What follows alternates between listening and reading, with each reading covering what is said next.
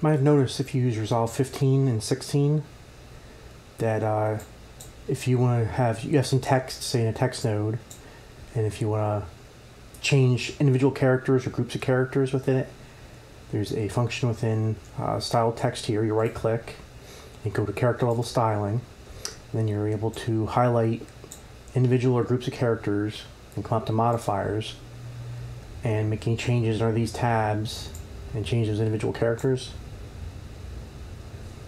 So here I change the 16 up to larger, and I come back to tools, and then I can adjust the main text here, make that a little bit larger, then go back to the modifiers and change the size of the text. But you might have noticed that if you try to do that with a Text3D node, it's really not possible by default, because you can't select the individual characters while you're in a 3D merge or you're messing with the 3D text. But in this video, I'm going to show you how you could use the leverage the text and its character level styling, the regular text node, and use that in a 3D text node. So we'll get started here. We'll leave this over here. We're going to use that later. So start off by adding a 3D text node and a 3D merge, and I'll connect that up to that. Then we're going to add a camera, connect that to the merge. Then we're also going to come up to tools, make sure the effects library is selected here, and go to 3D, go to light. We're going to take an ambient light, going to connect that to the 3D merge, and then we kind of set up the basics here. So we'll put this 3D merge in both viewer 1 and 2 by hitting the 1 and 2 key. And then we could change the second viewer here to the camera's view by right-clicking where it says perspective and clicking camera 3D1. So now we're seeing what this camera is seeing. So we go to the text, and just for setting up kind of the placement of the text, we'll type in something here. So we'll do Resolve 16. And then we can zoom out with the mouse wheel by scrolling down. And I'll come back to the camera. I'm going to drag this back so we can actually see the words here. And then I'll also kind of spin this to the side and take the camera and move it up so it's a little, you can see the text a little further down. And I'll go back to the Text3D node here, scroll down to the bottom and come to the extrusion section here. Drop that down and extrude it up to about 0.08 or so. You can zoom in and see how it looks. So that's now making it look blocky in 3D.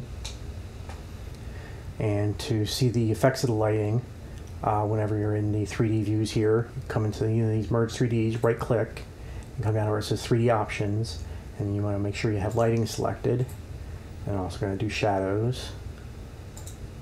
And come over to this second viewer and do the same thing, 3D options, lighting,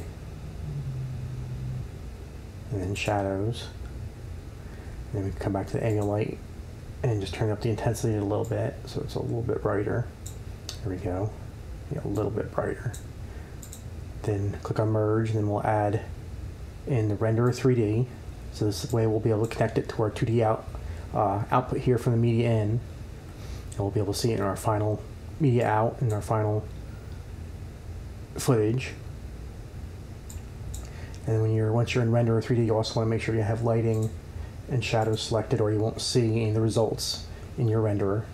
So I can switch this viewer now, second viewer instead of the camera, switch to the renderer.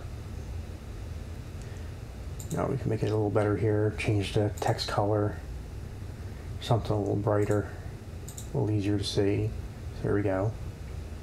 So now for the trick, we've already set up the modifier here for character level styling of the text. So if we come over to Text3D, right click on its style text box. Instead of choosing character level styling, which actually won't work in the 3D node, you come to connect to, then character level styling, and style text, and then that chooses and uses the style text from the text node.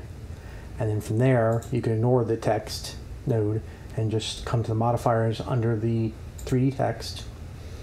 And now you could change the sizes and everything. So here you could scale it up and bring it up to like 1.5. And now you can see that the text is bigger. And kind of experiment with the different sizes to get the ratios. It doesn't come over looking exactly like it did from the text node, but you can adjust it any way you need. And then once you have that set up, now I can come back here and go to the camera, zoom out here a little bit, and to see the 3D or the thickness of the 3D letters a little better, you can move the camera kind of to the side and maybe slightly up, and then come over to the rotate and then rotate it back into view, and that'll get a little more of a 3D effect. Kind of get that centered here. So then now you can connect the renderer to the output of your media in. That'll create a merge. And if we put media out in the second viewer, you can see it now merge with your footage. And if you come over to edit, you can see it in your footage here. Now it's not tracked, so it'll just stay still as the background moves, but you could do that separately if you wanted to. And then if you want to change the size of either one of these, if you want to change the main letters here, go back into Fusion, go to your Text3D, and make sure you're under the Tools menu, and then you could change the size of that. But that will leave the part you use the character level styling on alone. And if you want to change that, come back to modifiers, and then change the size here, and that will change the size of the text you selected there.